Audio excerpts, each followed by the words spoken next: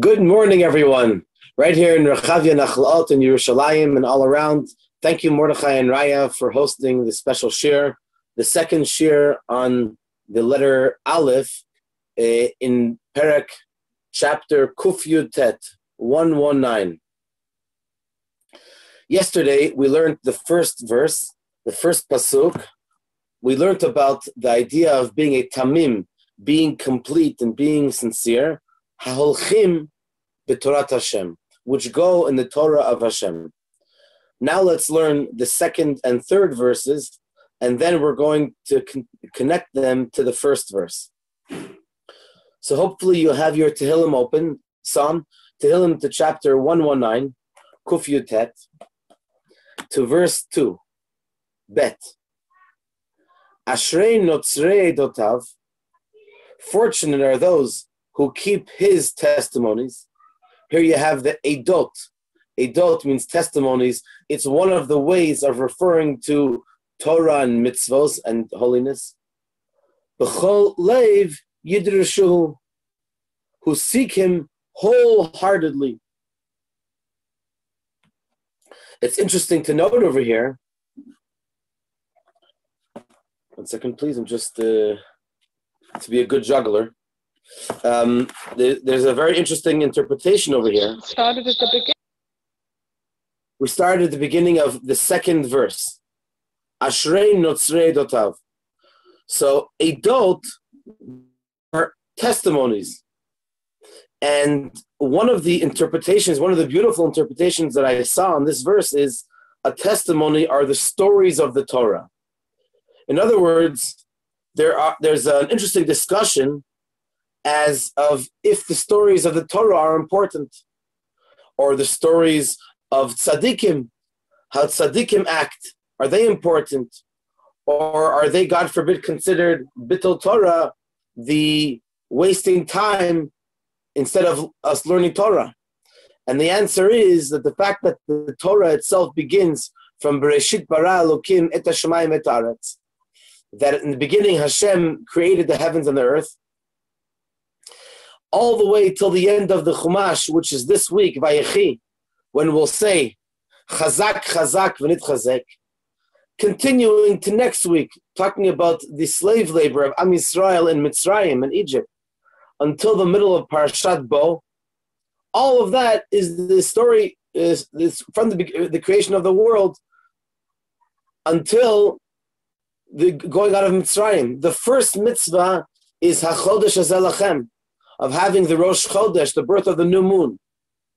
And so why does the Torah not begin from the first mitzvah? Isn't the Torah a book of mitzvot only? And the answer is no, it's not only a book of mitzvot, it's also stories of the Torah.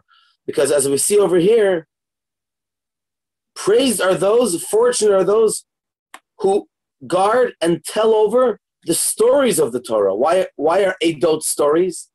Because they testify, me'idim, they testify that Hashem created the world ex nihilo, and that Hashem gives a good reward to those that observe the mitzvot, and that Hashem punishes those who transgress His words, and that Hashem can change the tava, change the nature.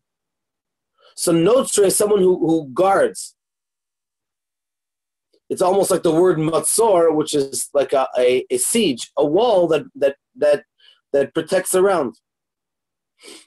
With their entire heart, they seek to know Hashem, according to the Kabbalah, according to the Masoret, according to that which has been passed down for many generations. When we seek all of these things that have happened throughout our rich history, then we know that we are truly ne'emanim. We are truly trusted to Hashem and His Torah. And Rashi explains, actually that's in the next verse, so in a moment we'll get to the Rashi. The next verse states, Af lo fa'alu avla, not only by not committing evil, bidrachav halachu, but also by following His ways. So it's not enough not to commit evil. It's not enough not to go against Hashem's commandments. Rather, bidrachav halachu, it's important to go in Hashem's ways. So first of all, let's connect these two verses, especially number 3 and number 1. We see the idea of going. In the first verse, we see haholchim b'torat Hashem. And then in the third verse, we talk about bidrachav halachu. In his ways, they go, quote unquote. Those that observe Hashem's mitzvahs. So we talk about halachu, going. And what the commentaries point out over here is that there are two types of going. I alluded to this at the end of yesterday's class, but now hopefully I can elaborate just a drop on this point. The first point of going is you go in the house of Hashem, even in the shul. You go to shul, you go in the shul, you walk around, you study, discuss with your friend, you're in a class, you discuss with your rabbi. Within the framework of Kedusha, you go. That's the first type of going. In verse number 1, haholchim b'torat Hashem. You're learning the Torah of Hashem and you're involved, you're going, quote unquote. But then in the verse number 3, when we talk about another type of going, that is another type of going. What does that mean? When we have to go out of the framework of Torah and Kedusha. We go, quote unquote, into the street. And we're seemingly going shopping. Or we're going to do a mitzvah, but we're going outside the walls of the yeshiva or the shul or the Chabad center. Then we are told also that we also have to go in Hashem's ways. Even in the going, quote unquote, even in the travel, even outside the walls of the framework of holiness, we still have to be going in Hashem's ways. And I am reminded of what it says in the Hayom Yom just recently.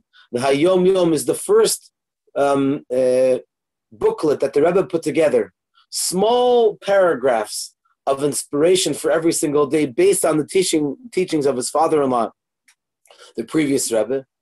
The Rebbe wrote it in 1943 and 1944.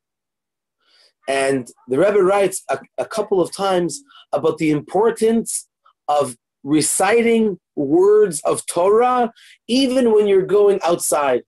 So when you're walking on the way and you're walking with a spouse or with a child or with a friend, and it's important not to talk about just sillinesses, but rather you can share something that you learned in the Torah class.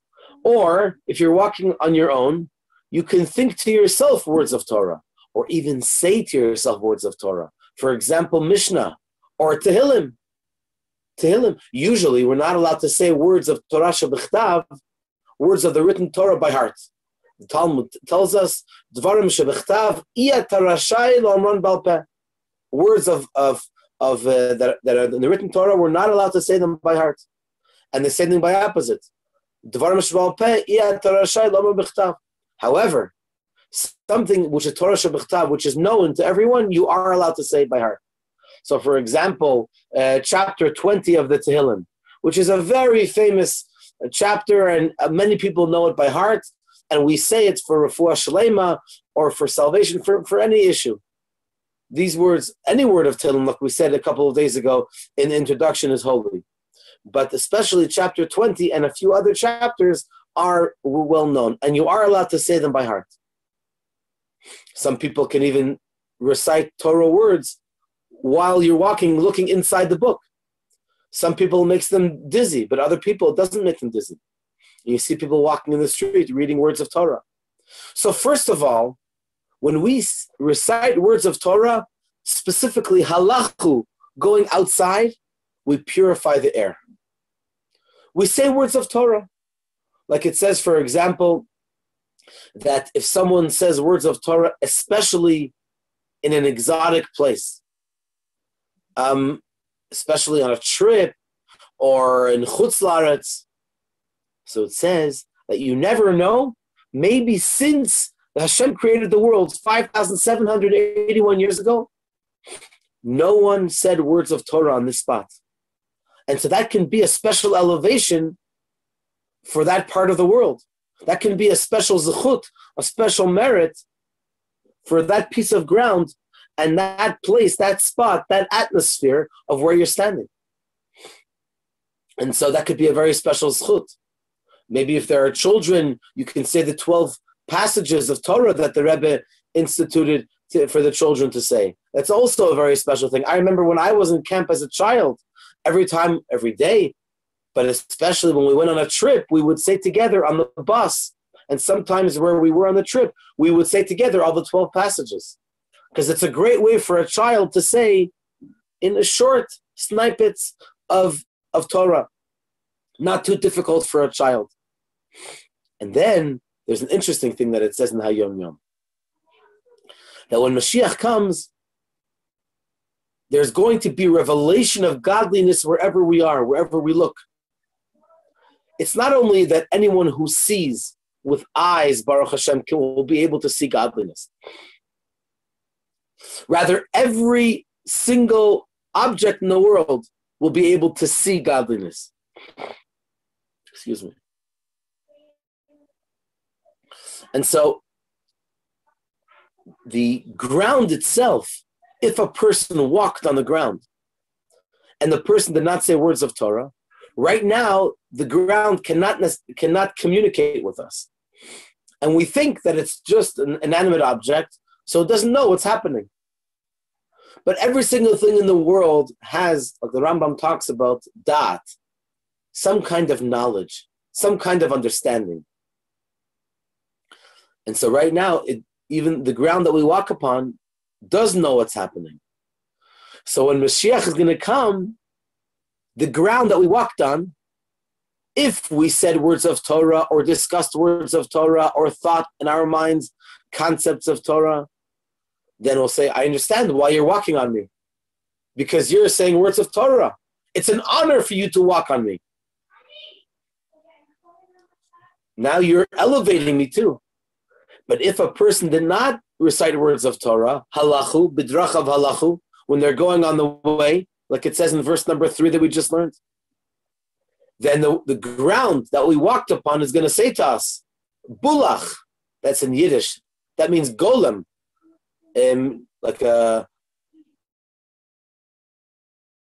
please help me translate that word. Is basically like a dumb person. What are you doing walking on me? How are you better than me? I'm an inanimate object, and I cannot necessarily learn Torah per se. And you are not thinking words of Torah, and you're walking on me. Why are you any better than me? So in summary of this point, it's important to learn Torah, to understand the knowledge of Hashem, not only when we are in the framework and the walls of a Torah setting, but also, and perhaps more importantly, when we're walking in the street. Because Hashem wants us not only to be in the four walls of the yeshiva and learn Torah, which is an amazing thing. Some people have the zechut to learn Torah all day in the kollel or in the yeshiva. That's the greatest thing possible. But Hashem also wants us to elevate the world. And when we walk in the street, not only when we're going to do a mitzvah, but the actual walking in the street is a mitzvah. It is holiness. When we think about a class, when we plan a mitzvah to do, all these things are holy, all these things are special. For example, here's another example of planning how it's also part of the mitzvah. Did you know that on Shabbos, we're not allowed to prepare for the weekday? We're not even allowed, not only not allowed to do something with our hands for the weekday, but we're not allowed to even speak words, plan things for the weekday. Any weekly matter. So you might be familiar with the concept in Yiddish that we say on Shabbos, Nishtav Shabbos Geret. If someone wants to talk about something, so it's sort of an excuse. I think it's a little bit exaggerated, but some people say, if they by mistake say something about the weekday matters, they say Nishtav Shabbos Geret. Really, we should not be talking about these things on Shabbos. So at least he's made it clear that it's not a Shabbos subject. So the joke goes that the guy comes to shul and after davening he says to his friend in the morning, he says Nishta Shabbos Geret, I saw you're selling a nice car. So the guy answers him, Nishta Shabbos Geret, it's not really available. So the guy answers him, well, maybe if Nishta Shabbos Geret, I give you the right price, then Nishta Shabbos Geret, you'll sell me the car after Shabbos. So he said, Nishta Shabbos Geret, let me think about it. So he comes back from Mincha, and the first guy says, no, Nishta Shabbos Geret, did you, I would like to buy your car. So the guy answers him, Nishta Shabbos Geret, it's sold already.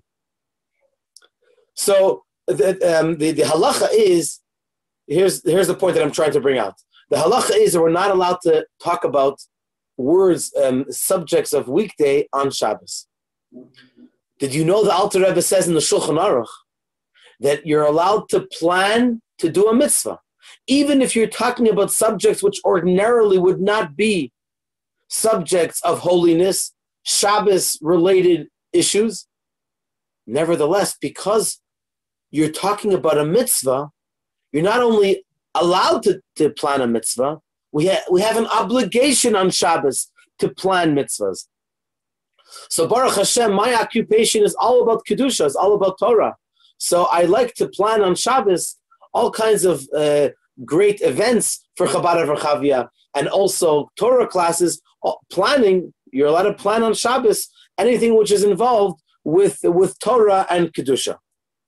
So up until now, we've finished the first 3 verses.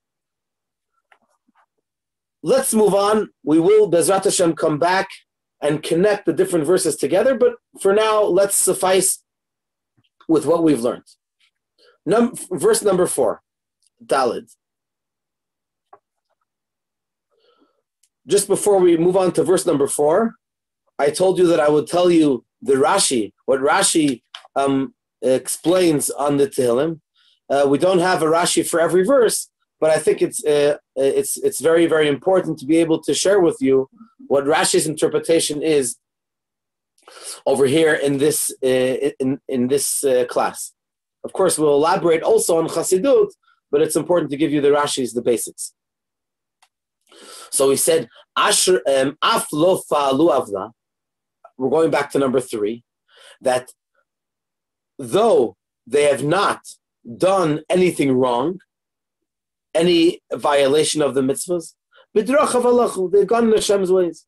So Rashi says, even though they have not done anything wrong, ein scharam shalem, the reward is not complete, unless a person did proactively, did something positive, a fulfillment of a mitzvah.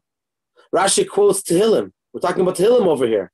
Earlier in chapter 34, it says, Sur meira va'asei tov. Go away from doing bad and do good. Both of these are important.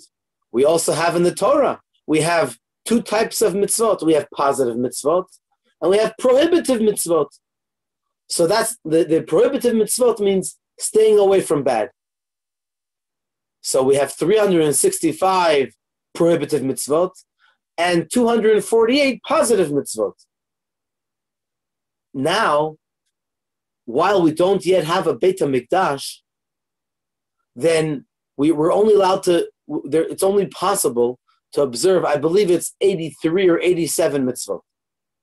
There are so many mitzvot that are relevant only in the time of the Beit HaMikdash and when Mashiach will come.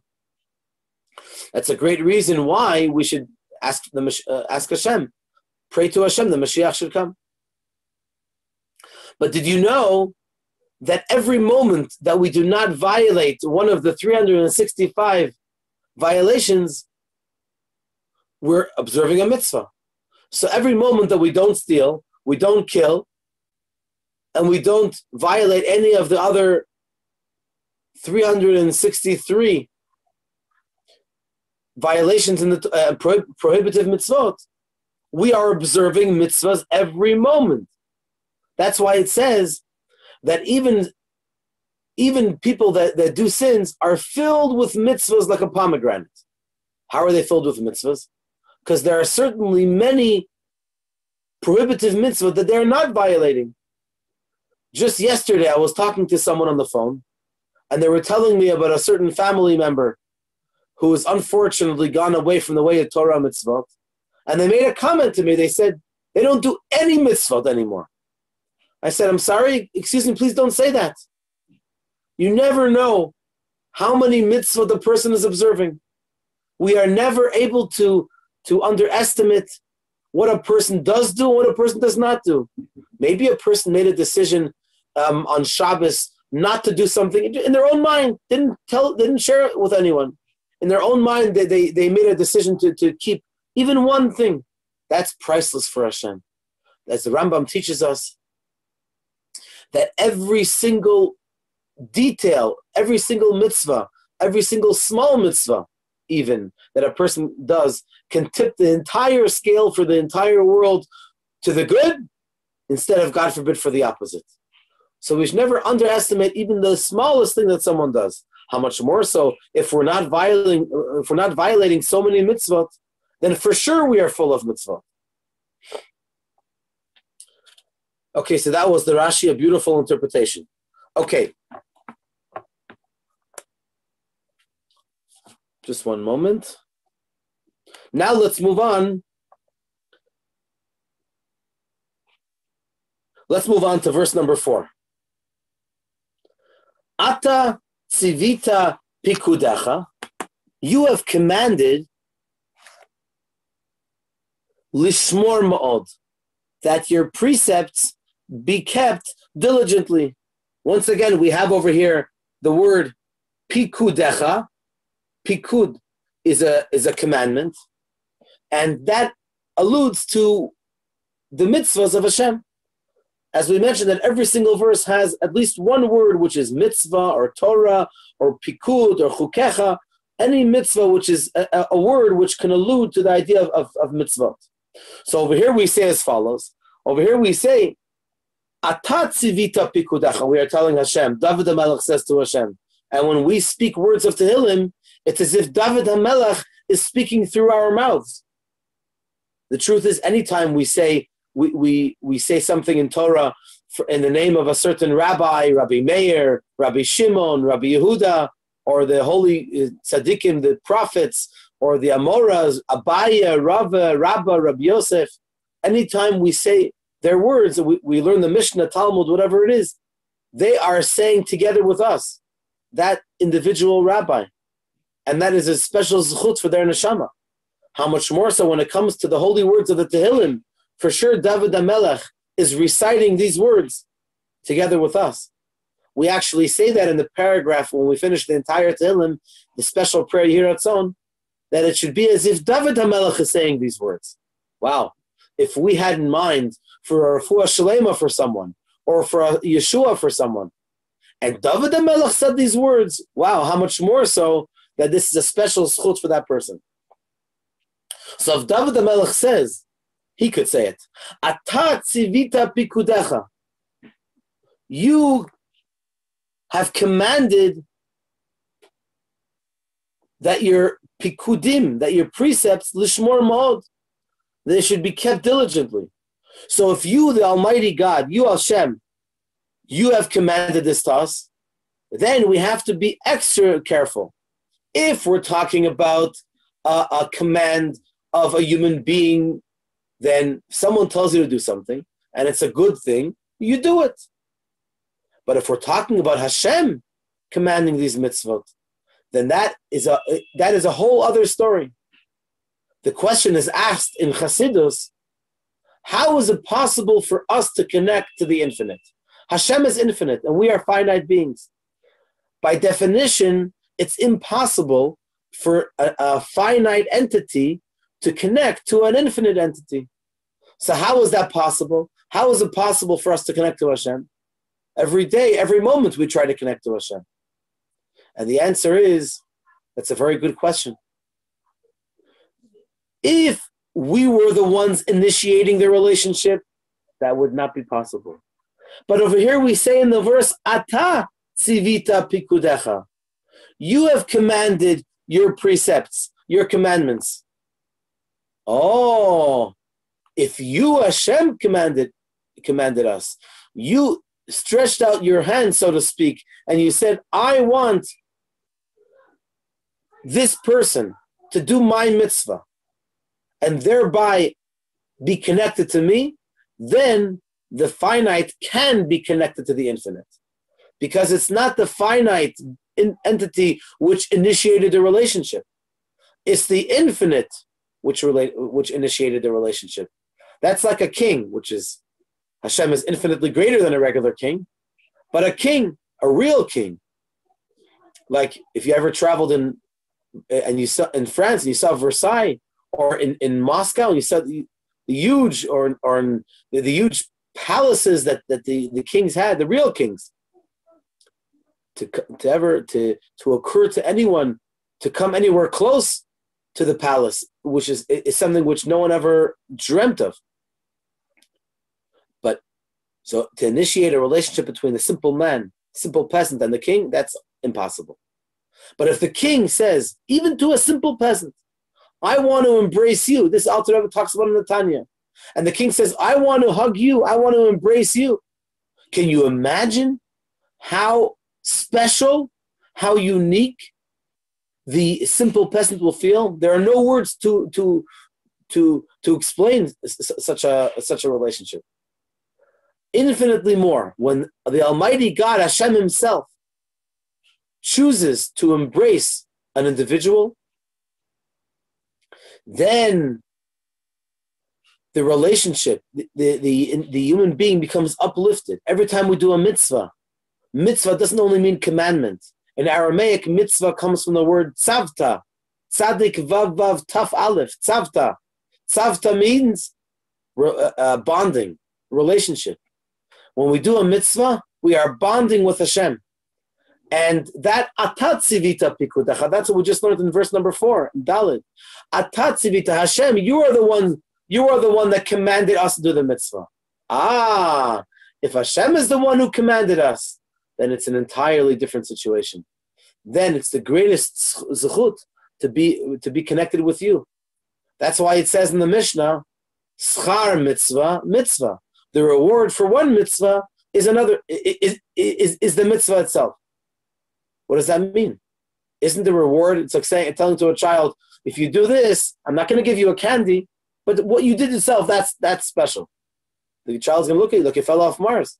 What do you mean? Where's my candy? Where's my chocolate? But if we realize what a mitzvah is, that when we do the mitzvah, we are connecting to the infinite, we're connecting to Hashem, Ribono Shel Olam, the master of the universe, then that is the greatest reward. What are you going to give us? You're going to give us Olam Haba? You're going to give us some materialistic reward? That's good. Hashem does it anyways. Hashem gives it to us, and Hashem should give more and more. But what's the best? What's the greatest reward? The greatest reward is the mitzvah itself, the fact that we can connect to Hashem, and that's why the Alter Rebbe, when he used to go into a deep, I'm not sure what it's called in English, but it's hitbonenut, a really deep contemplating into Hashem. He used to feel as if he was in another world. Sometimes he would even roll on the floor when he was in the middle of davening, out of such dveikut, out of such cleaving to Hashem. And he would say to Hashem, I don't want your olam hazeh. I don't want this world. I don't want your olam haba. I want just you yourself. In Yiddish, it sounds the best. He used to say it in Yiddish. Ich will nicht dein olam hazeh. Ich will nicht dein olam haba. Ich will nur dich allein. I only want you.